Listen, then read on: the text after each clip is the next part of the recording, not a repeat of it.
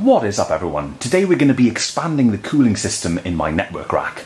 Recently during networking part 7, I added 3 120mm fans to my rack. I also raised the top of the rack slightly and the increased airflow has helped tremendously. I now run the rack 24 hours a day with the door shut and we've been having some really warm weather. We've been having some 27, 28 and even 30 degree days. And the entire time I've had the door closed. So the bulk of the cooling I'm really happy with, but it's at its absolute limit. So those fans are spinning 24 hours a day at full speed and the equipment, when it's a warm day, is still getting fairly warm. So the hard drives in my Synology are in the 40s and I would prefer them to be in the kind of upper 30s, low 40s during a really hot day like that. The Mac Mini is also getting a little bit warm. The Ubiquity kit is the coolest out of everything. I think that 120mm fan directly behind them is really helping. The UDM is constantly at a really good temperature. It's great that you can check it on the screen at the front as well, so I've been every now and again just checking it to make sure that everything is adequate. So what I really want is an option for those boiling hot days to increase airflow in the rack temporarily, and I've got a little device that's going to help us do that. I decided to purchase this guy. This is a 1U 4-fan unit that has a built-in temperature system that allows you to set a temperature and the fans only kick in when the network rack reaches that temperature. It comes with a little temperature sensor that we can mount in the back of the rack. That'll get a reading of the ambient temperature in the rack. And it's a very basic bit of kit. We've got power switch, display that controls the temperature side of things, and we've got fans that blow upwards and intake from the bottom.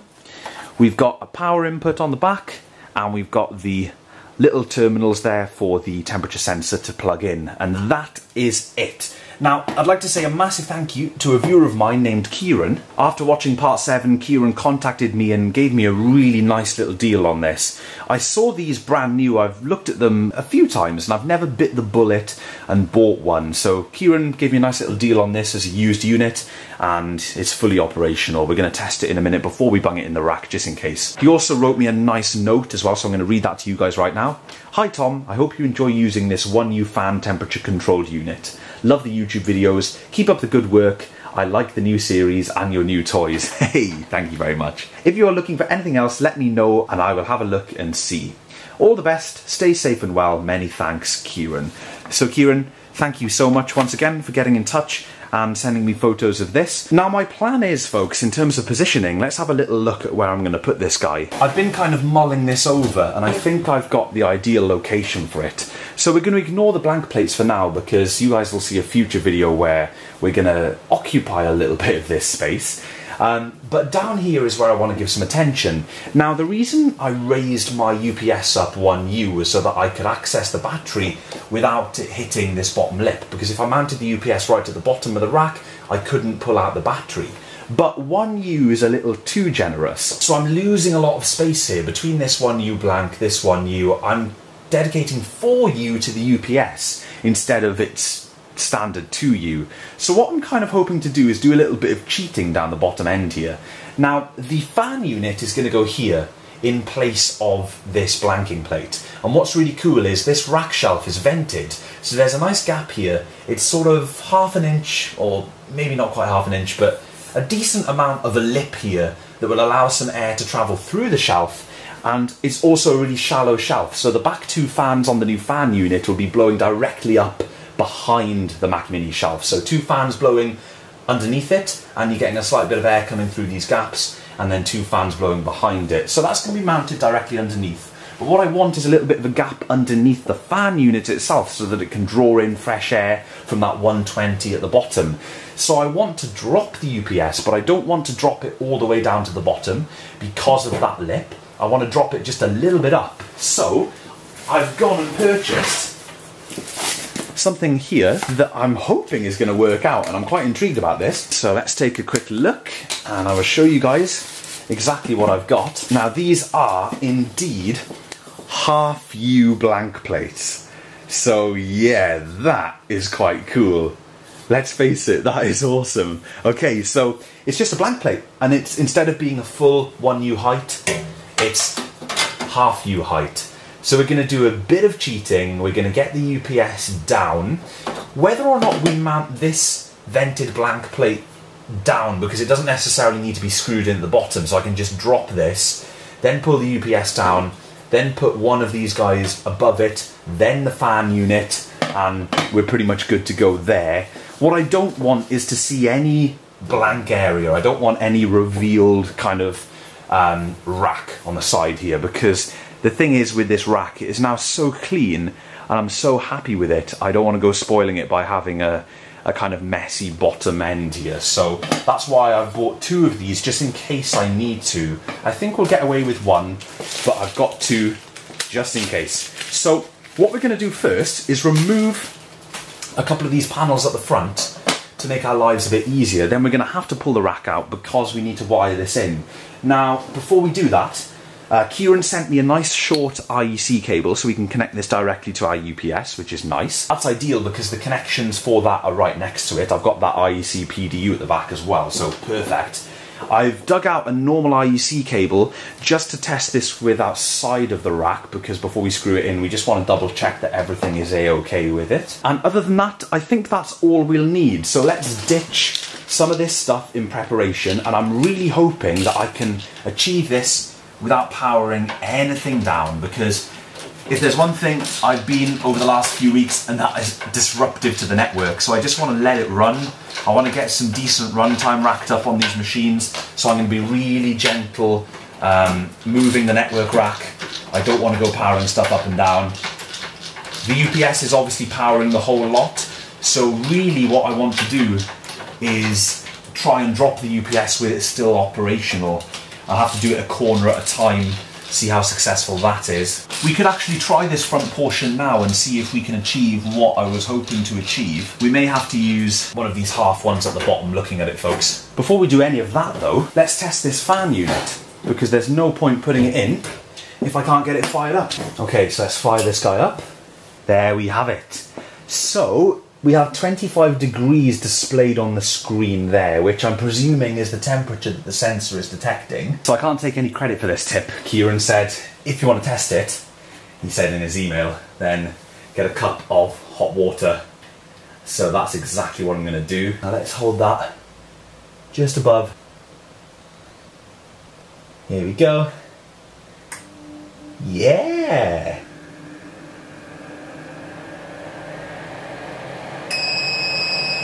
Lovely. So she's fired up and she's cooling the rack. Now let's remove the temperature sensor.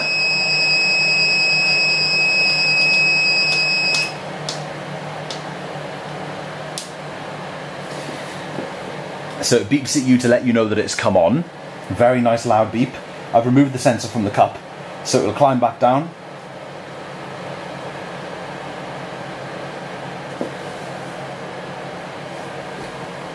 Still a good amount of airflow, even though this is sat on the floor with no breathing room, so it'll be even more impressive when there's breathing room.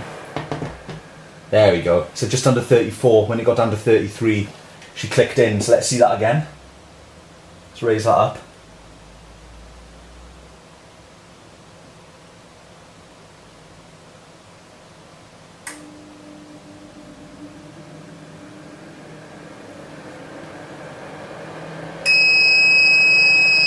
Lovely. Functionality is really, really nice. Works well. The beep is super loud, but that's fine. You know, this is going to be kicking in once in a blue moon, to be honest. This is like a backup. This is what I was feeling with the rack was, yes, I'd added cooling and it was keeping things cool enough just about, but when we were getting really up there in those hot days, I didn't have anything where I could say, okay, the rack will automatically cool itself, go into like extreme cooling mode. I didn't have anything that would do that. But this will do that, so that's really cool. So Kieron, awesome. So I'm in the back of the rack, and what I'm going to try and do is drop the front. I'm going to slide the UPS back, drop the front, then secure the front, slide it forward, drop the back, and secure it. So I'm hoping that's going to work. I'm not going to try and film the process because this is going to be a lot of fiddling about and not much to see, and it's going to be very difficult to pull this off because of how heavy it is. Wow, that was intense.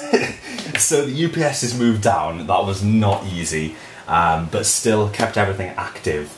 It was just a case of holding it up while trying to secure 4 different sides. But yeah, it's now dropped down. The black panel did not fit underneath it, which is fine because there's still a huge gap under here, as you can see. So we've got one of those half pieces sat there. The other one will go just above it, right here, and the fan unit will go in there.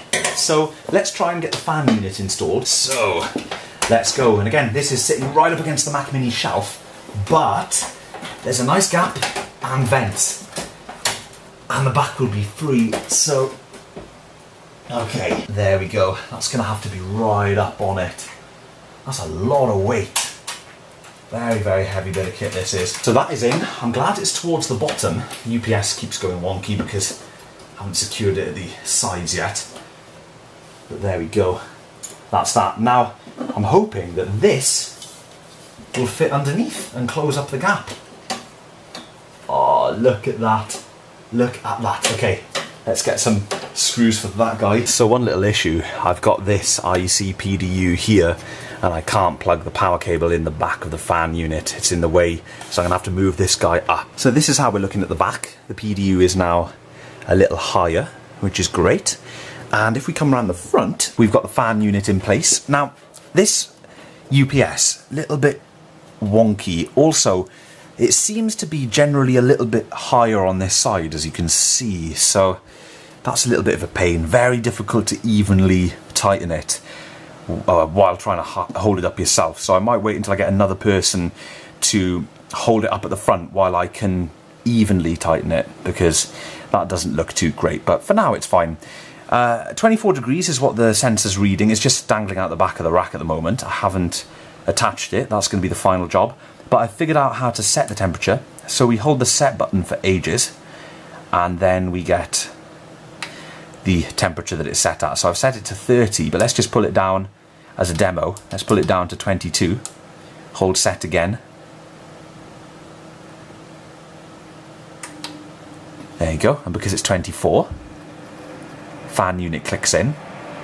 Now the airflow is unreal. It really is good. So obviously the Mac Mini is getting a major benefit from this airflow, but around the back as well, because I've tested this around the back. The air is just gushing out the back of the rack. So when I get the back panel on of the cabinet itself, all that air will be flowing up the back really nicely. So this will be like the emergency backup airflow. So what I'll probably do is wait and see what temperature this is when we close up the rack. And that's when I'll finalise what temperature I'd like this. It's quite warm in here today actually, so, you know, 24 degrees is dangling out the back of the rack, so it's warm in here, definitely. So I've mounted the sensor and the fans have kicked on straight away, so I've just mounted it up here, and I've put it up there because it's out the way of this fan, and it's in amongst all of this excess patch cabling, so it's a hot little area there. I wanted it close to the top as well, so yeah, it's not in direct contact with any of these fans. Didn't want it sitting in the back of any of these systems getting airflow. And it must be reporting higher than 30 degrees or whatever we set it to. So I'm going to put the back panel back on because we're completely done back here now. I also made sure that the cabling coming out the back of the Mac Mini shelf was not in harm's way of that fan grill, because they're quite generous gaps in the casing of that fan unit. I wanted to make sure that none of that thin transformer cabling coming out the back of the hard drive or whatever was going to dangle in there. Okay, so I've let this settle for 10 minutes or so, and it's decided it's 32 degrees in here. Ooh, by the way, I managed to straighten up the UPS a little bit, as you can see, so that's now looking a lot better. So 30 degrees in the rack, apparently. So if I pull this down to 30, or I guess 1 degree below 30, so 29, because it's 30 degrees in the rack, it'll click on. Now let's have a little listen with the door shut.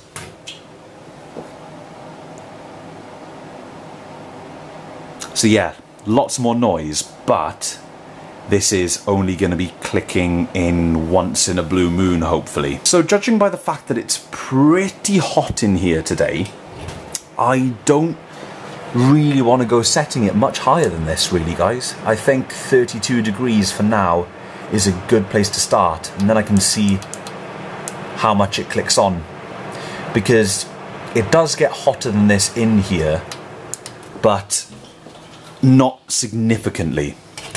So there we have it. Nice. And it's great because I can now see what temperature it is in there. Not the biggest fan of the way it says 1U fan unit with thermostat right on the front, you know, just advertising what it is there, but you can't really notice it anyway. I've only just noticed it myself, really, so that's fine. And it looks nice. These half panels worked out really well. Again, not enough space to get the full vent panel underneath, but to be honest, guys, it looks a lot cleaner like this. So there you have it. I am really pleased with how this has turned out. So there we have it. That is the 1U rack fan unit with thermostat installed successfully and fully operational. Kieron, thank you very much again for getting in touch and giving me such a sweet deal. I'm very pleased with this bit of kit, and I think it'll help me out on the hot summer days. So thank you very much for watching, everyone, and I'll see you all in the next video. Forgot one thing.